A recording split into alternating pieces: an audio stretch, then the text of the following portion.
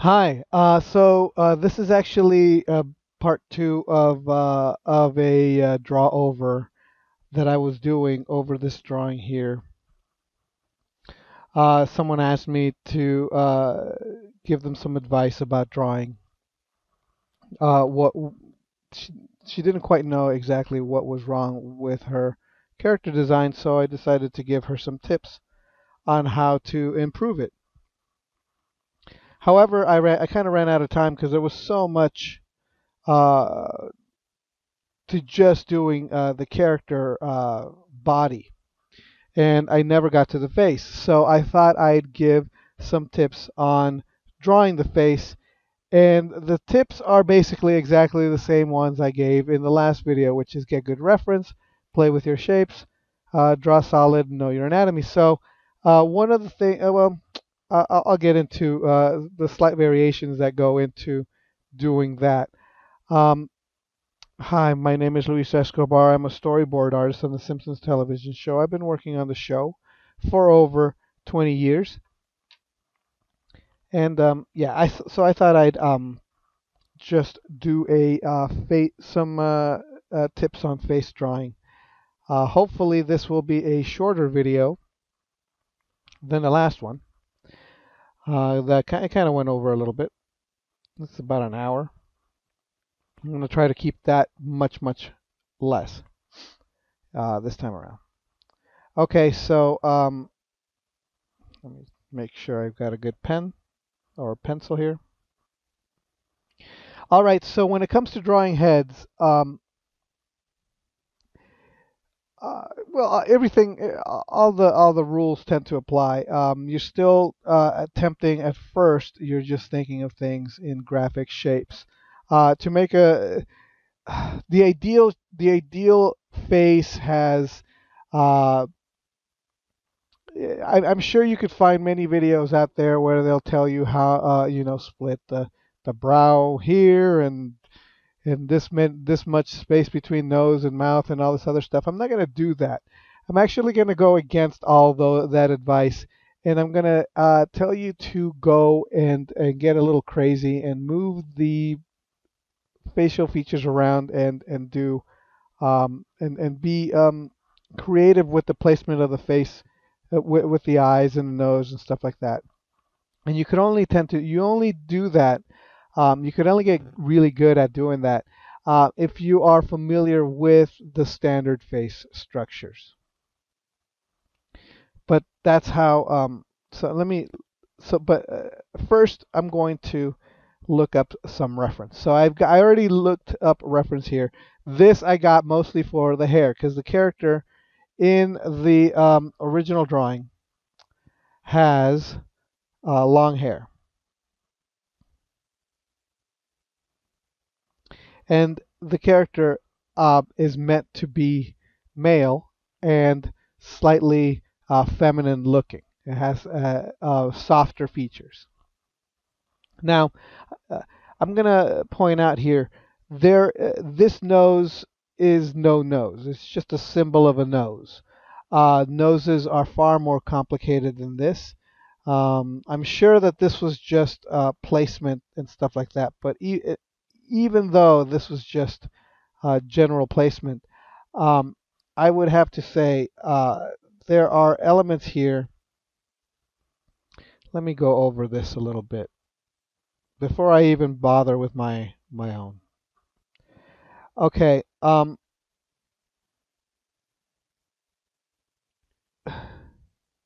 you want to think about when you're drawing heads these elements here.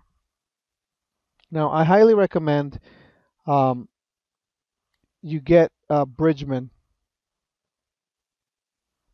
the Bridgman's book on anatomy, and really take a look at that and copy art or the his just sit down and copy his anatomy because he basically breaks down this stuff in such a way that it's very clear and easy to understand as long as you bother learning See, I'm doing this off the top of my head because I've studied his stuff before, and I even made a video, so it's really fresh in my head right now.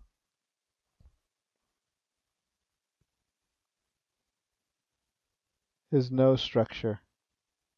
Because I copied it, it's much easier for me to recall it and do it myself.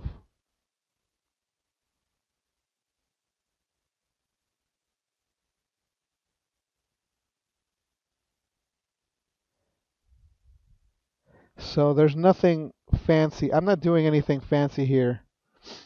I'm basically taking Bridgman's construction and just applying it to this.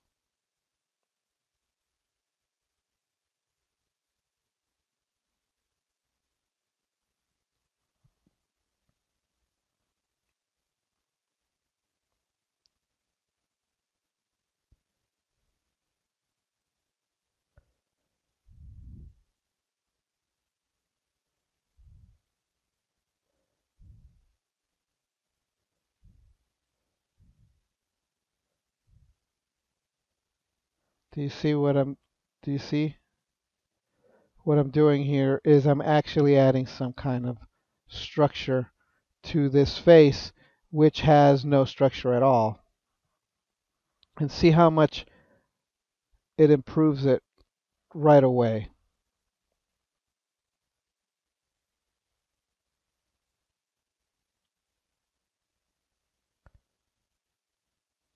You've got to know these things. As a painter, you absolutely need to know how to draw really, really well.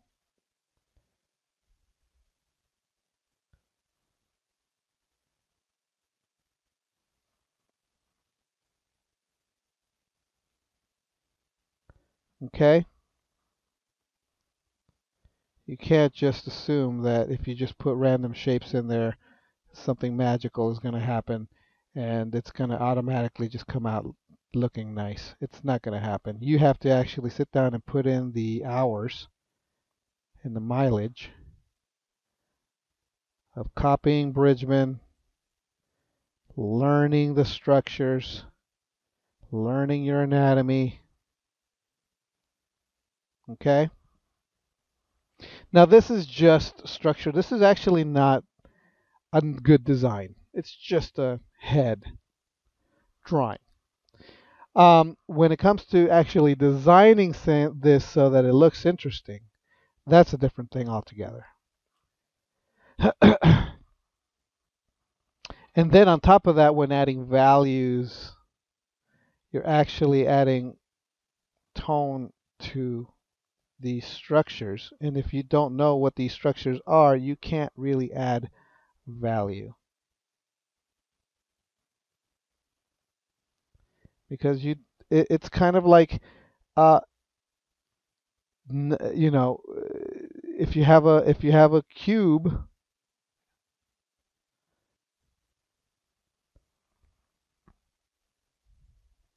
you know how to add the tone to it. If you have a sphere, you know how to add the tone to it.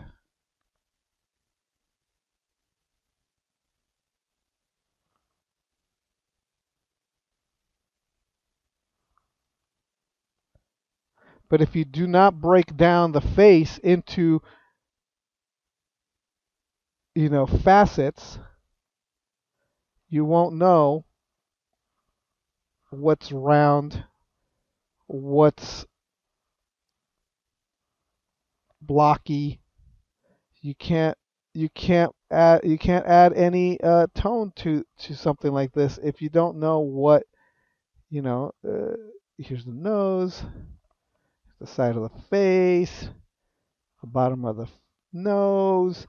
So you're breaking you're building. The face is made up of a bunch of blocks, and if you don't know what these blocks are, how are you supposed to paint them?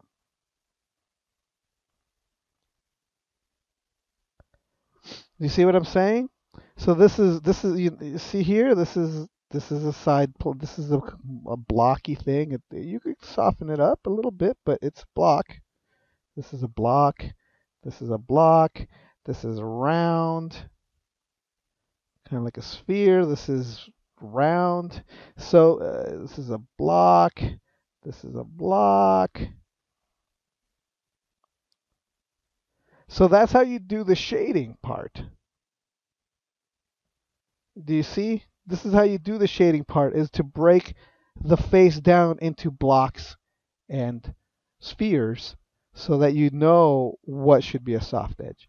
What should be soft here, like, actually if we're doing this, then we might as well do this.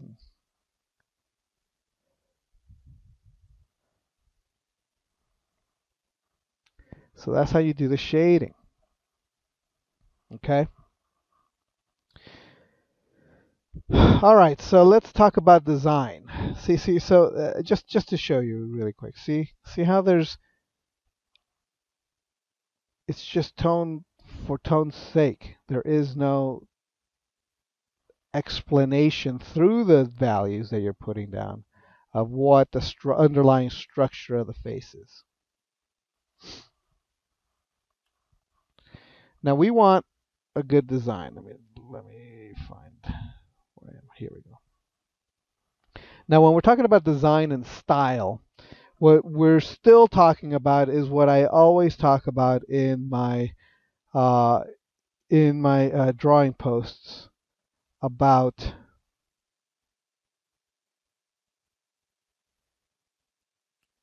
design. So it's still exactly the same thing. We're still talking about this. Um, we could have like a standard, perfectly symmetrical, happy little face. But to make it interesting, what we want is not to have this perfect balance. What we want is to mess with it. So set the eyes further apart.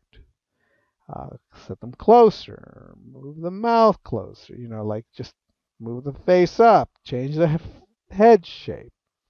So we want variations. That's what we're looking for when making an interesting face. Style. People's style is basically just uh, the design, the way that people vary the standard faces. So we've got this here, and again I've got my reference. So my reference is, here's another slightly feminine looking man. Long hair reference, kind of feminine looking. Definitely not feminine looking, but long hair reference. Long hair reference. Long hair reference. Feminine looking guy. Feminine looking guy. So this is kind of like where I'm kind of looking at these guys as starting off points as to where I might want to take the guy's face.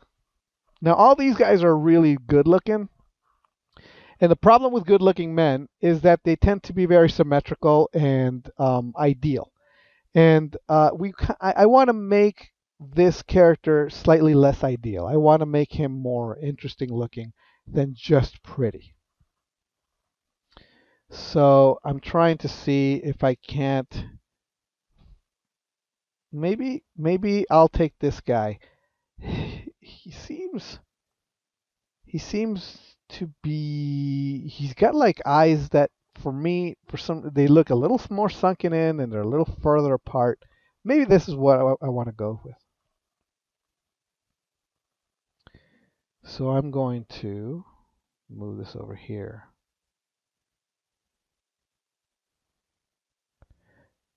Off screen so I could take a look at it. All right. Let's take a look at this head. Now this head may be a little bit small. We'll see. I may have to enlarge it. But what I want to do here is just play around with the head shape. So maybe we've seen that some of the effeminate guys in my reference have really long faces. So let's make this guy's face really long. Now, I'm not trying to be anatomical here. I'm just playing with shapes right now.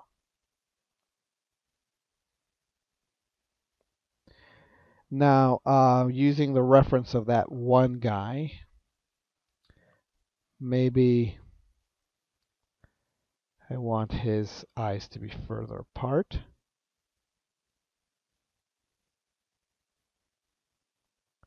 I'm just putting in placeholders. These are not the eyes I'm going to, the anatomical, they're not anatomical eyes. I'm just putting shapes in here. Placement.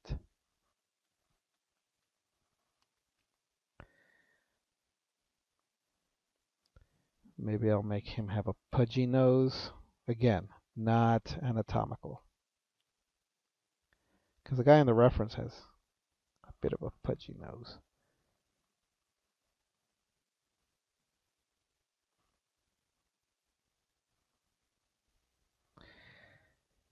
I do not like that. Okay.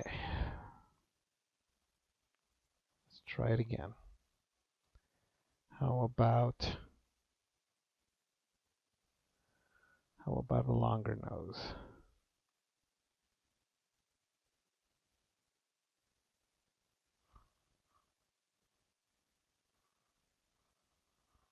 Eyes still far apart, but longer nose.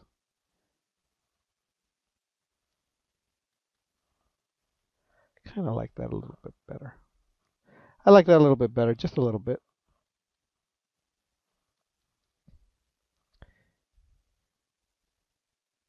Okay, I don't want to labor over this too much, so I'm going to say, okay, I'm going to take this guy, and this is what it's going to be.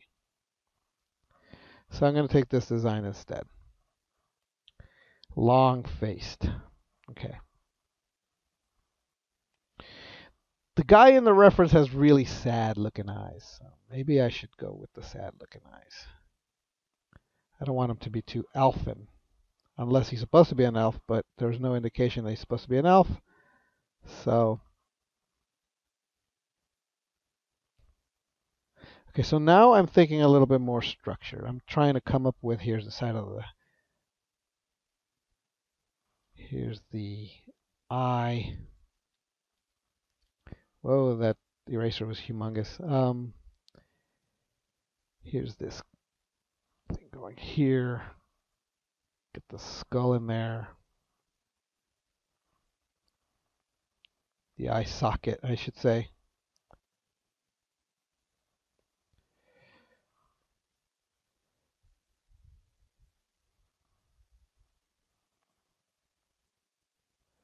Long nose.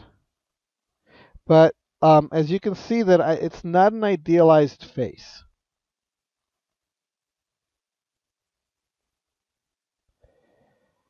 I'm thinking the rhythms of the face here.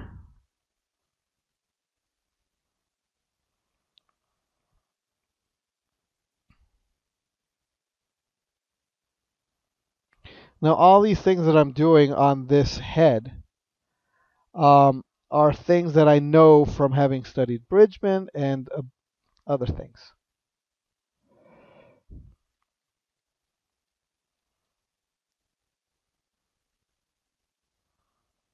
It's not like I'm just taking it out of the air without having studied.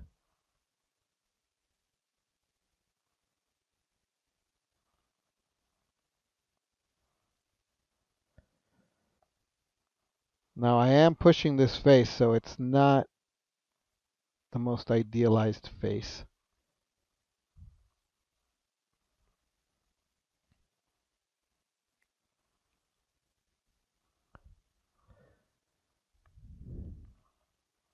All right, so but I do want a different hair here. Now, usually I tend to look at hair reference a ton because hair, to me, is just this mystery. Like I often don't know what to do with hair. And I like looking at hair and the shapes that hair makes. At the same time, I like to see how the waves and all these other things, how they all work. So if we're using this guy's hair as my reference,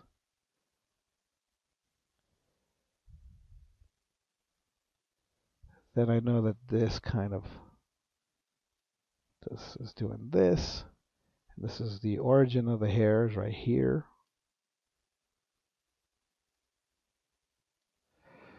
Um, just I'm just going to draw the hair line just as a guide for myself, because that's where the hair is going to it's got its origins is in this hairline. And then there's this thing happening here with the hair that it goes this way, and then it does this, and it does this, and there's a gap here. Okay, so this is the general hair shape that's going on here. Just drawing a hair shape, not drawing individual strands. It's all a graphic shape that eventually you can pick out and define some of what the hair is doing.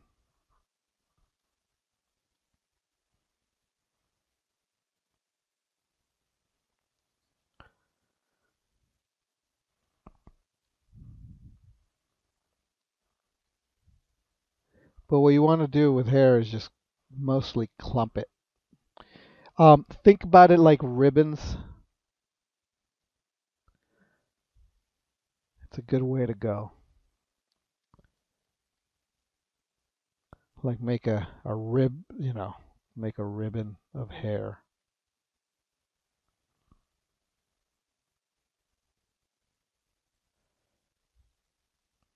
Say this is a strand of hair. It looks like a ribbon, you know, and then you can break it up into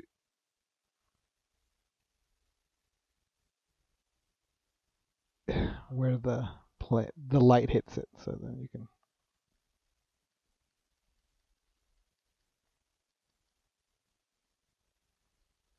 define the hair a little bit like that. Anyway, that's one way. There's lots of different ways. It's not the only way.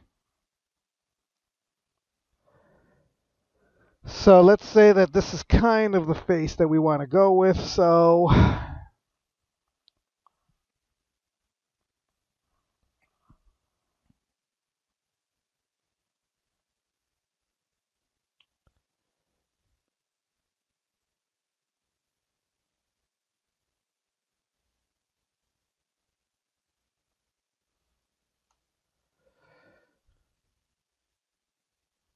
and his face is way too small.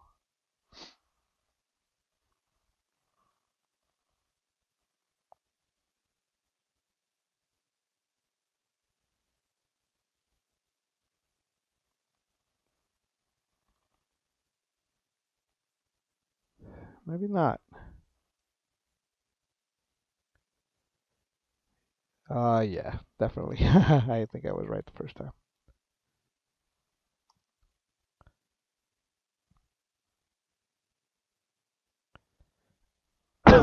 Okay. So let's see. What do I do? What do I do here? I'm gonna have to make adjustments, obviously, to the hood again. Now that I have a face. Okay, so here's what I'm gonna do. I'm trying to solve this. I'm going to duplicate this layer here. Turn this off and just erase.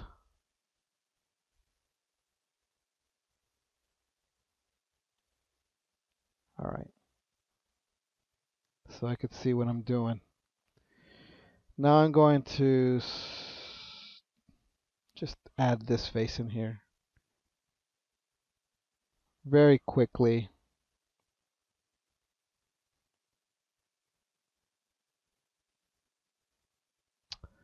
Wait, what color is this?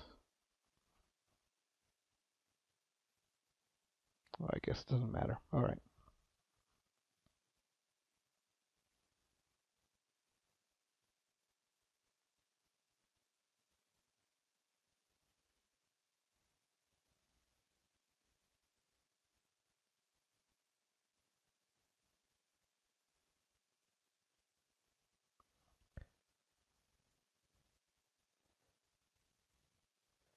Give him the sad eyes.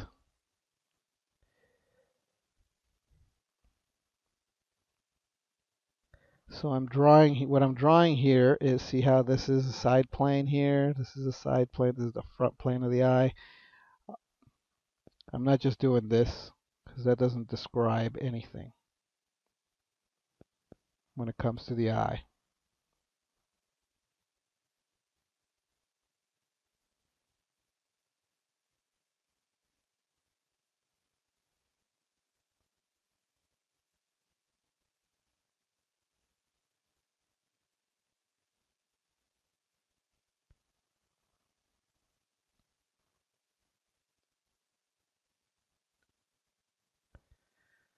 The nostrils.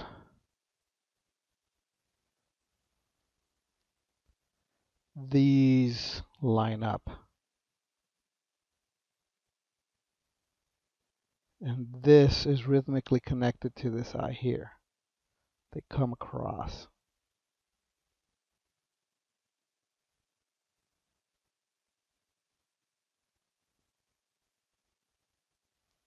There's a muscle here, and it very nicely just kind of arcs around and creates this really great shape that you can use to anchor your eye into the eye socket.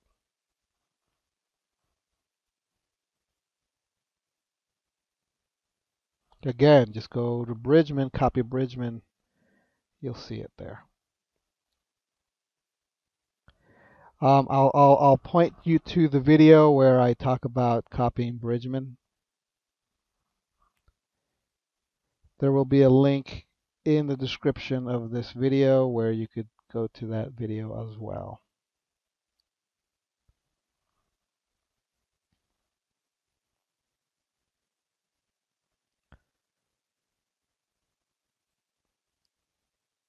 The lips.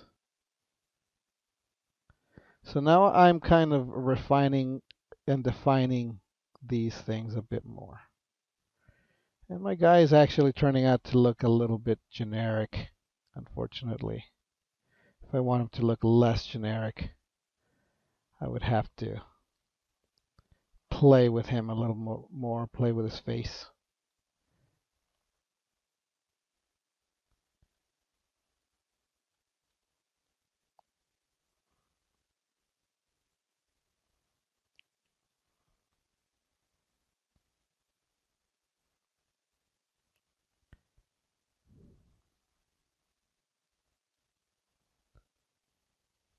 I didn't give myself the most ideal amount of time. I mean, I would really have to just sit here and just like really nail it. I'll give him a slightly softer face because he's supposed to be a little bit feminine-ish characteristics. And women tend to be softer.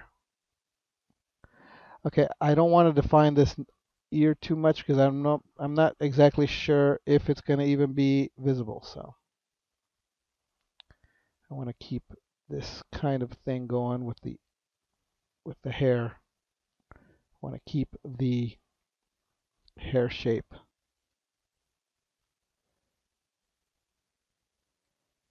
And then this is probably going to be lost, so I don't want to define it too much. Now I'm going to bring back my hood. You're going to have to make adjustments to this head. So now that I know where the head is,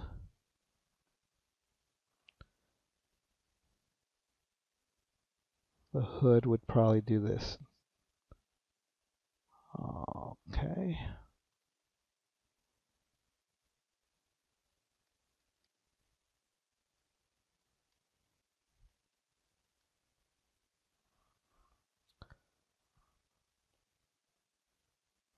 Here's the top of the hood.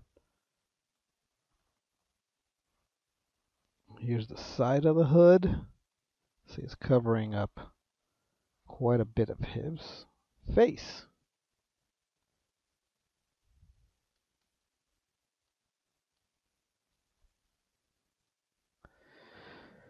And here's his hair that we can't really see much of, but we definitely can see this side of the hair. What was going on with the hood here? Let me see.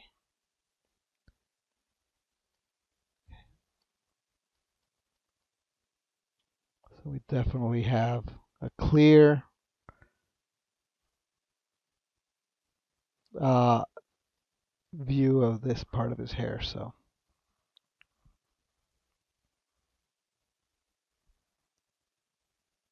there we go. Get rid of this.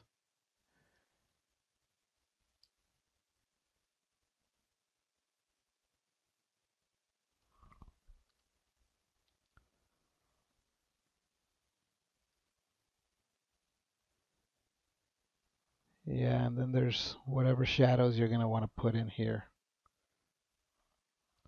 I'm not going to deal with that at the moment.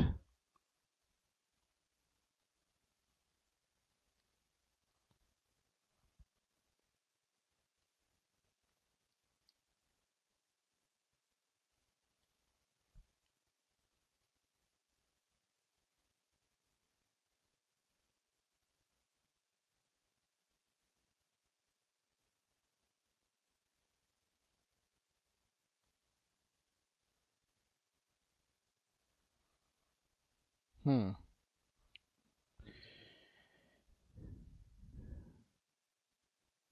Doesn't look like his head is on his body.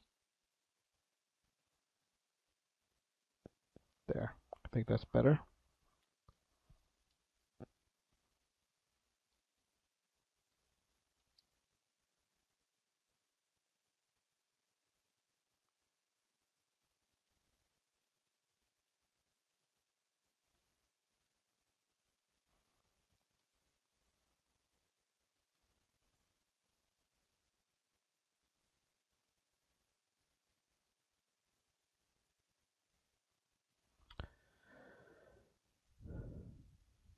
Okay. So that's what I would probably do with the head. How I would oh man, I'm just looking up at this reference and I just realized that I didn't mean to, but he kind of looks a little bit like that dude. Well, it is his hair. Anyway, I didn't mean to do that. I was talking about how not to be generic, and then I actually made a very generic looking dude. My bad. But again, if I wanted to really play around with this and make him look unique, I would have to just keep playing with his face, trying to move eyes and around and stuff like that. Play with the spacing of his face a bit more. Whoops. I think I could make his eyes a little bit bigger, but for some reason it's not.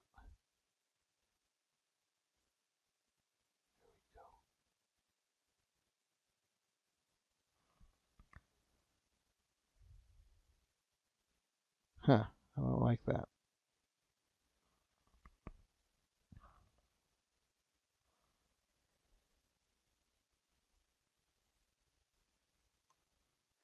I think there's something off with that eye.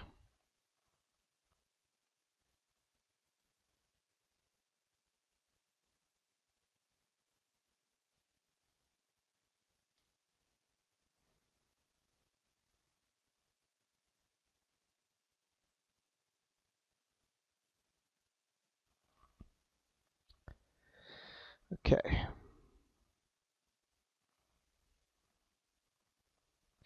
So you see, there's a lot more to it than just simply um,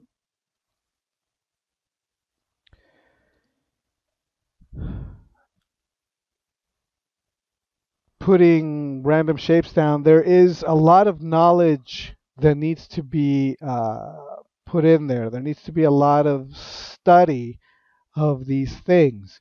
You can't rush these things if you can't draw a skull from your imagination. You don't know enough about the skeletal structure of the human face. Um, that sort of thing. And again, if you can't just do studies of noses and eyes and things like that, it's going to come back and hurt you in the end. You're going to go, I don't understand what I'm doing wrong. I don't. You should be able to see exactly what is going on, why it's not working, that sort of thing. If you do not, it's because there is a huge gap in your knowledge, and uh, that needs to be taken care of.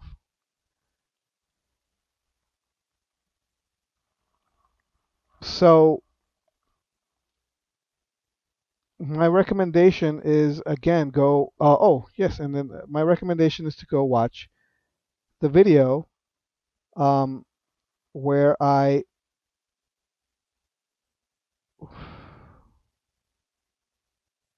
talk about studying Bridgman. And notice the here just alone. It's just the head construction. I mean the nose construction. You'll get so much out of um, just copying Bridgman.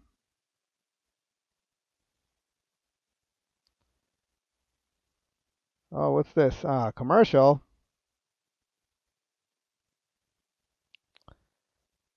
You'll get so much out of just you know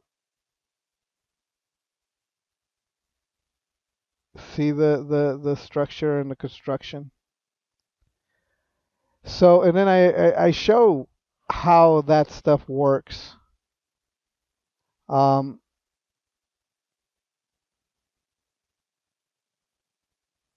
how studying these things helps you draw better. So this is me again copying a Bridgman drawing, learning the structure and the construction of uh, a head drawing using Bridgman because this is eventually what you end up using. So I highly recommend you go to this um, video.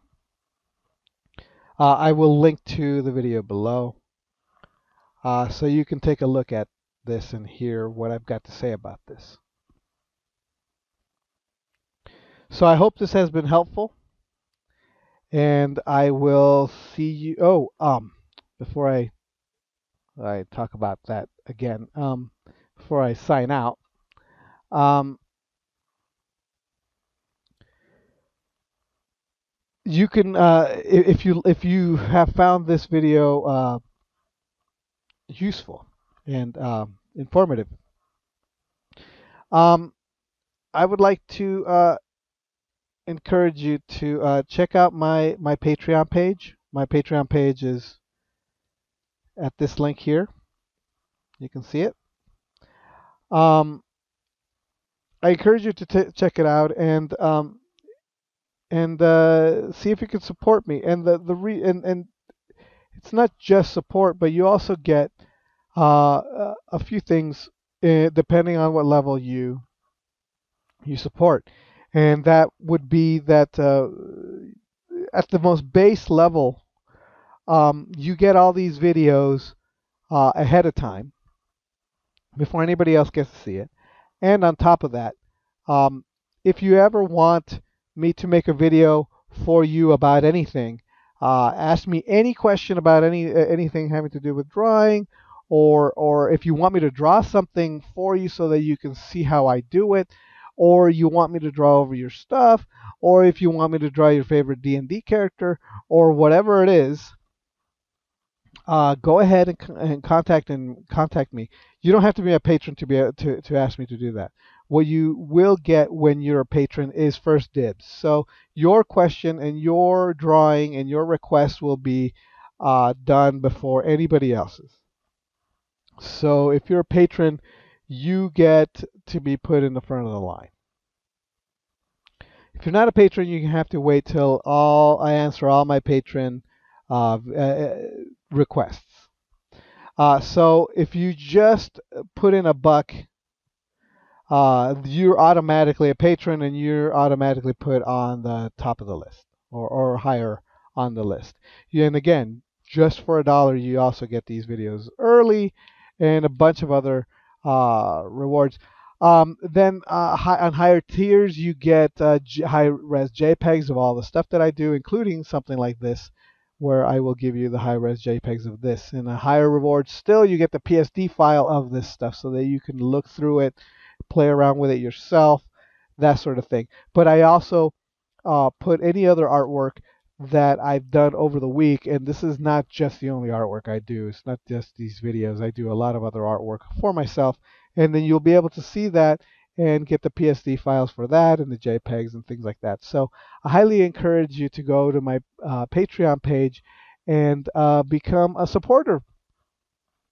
Okay, and because I'd really, really appreciate it. And it'll help me and motivate me to do more and more videos. All right. Well, thank you so very, very, very much. And I'll see you next time. All right. Bye.